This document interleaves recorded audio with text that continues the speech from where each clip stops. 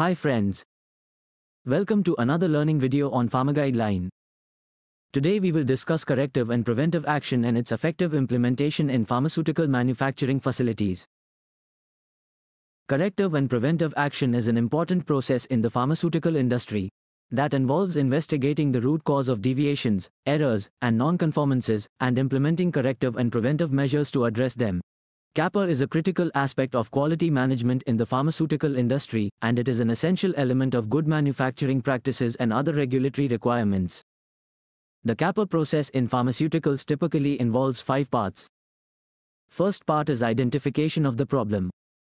Any deviation, error or non-conformance is identified and documented. This can occur during the manufacturing process, quality control testing, or any other aspect of pharmaceutical production. Second part is investigation. The cause of the deviation or non-conformance is investigated.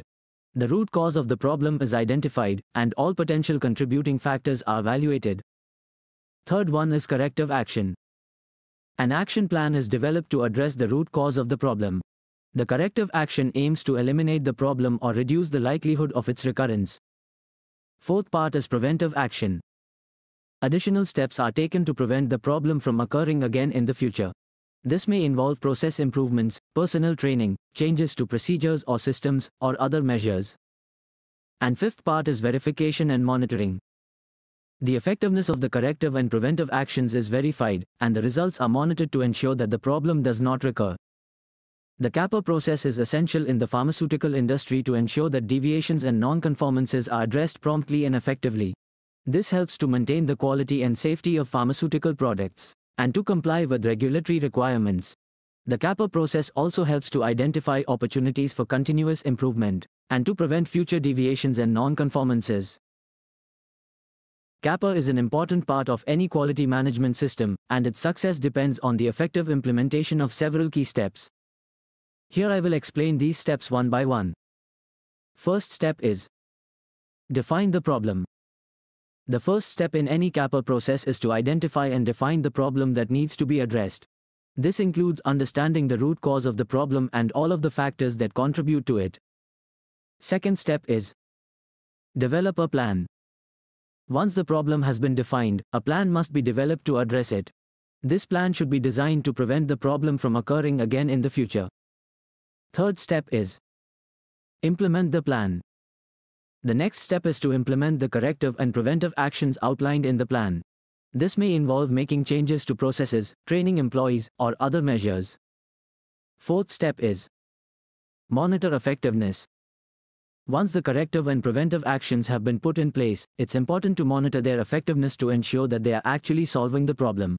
This may require collecting data and analyzing it regularly. The last step is to document all of the steps that were completed during the investigation from the very beginning to when it reached its conclusion. It's important to document each step so nothing gets forgotten. These 5 steps provide an excellent structure for making sure that investigations are conducted effectively and efficiently. Steps 1 through 4 should generally be performed by an internal auditor or another employee, who can work in an unbiased manner due to not being involved directly with the subject matter of the investigation. Whereas step 5 might be performed by a member of management instead.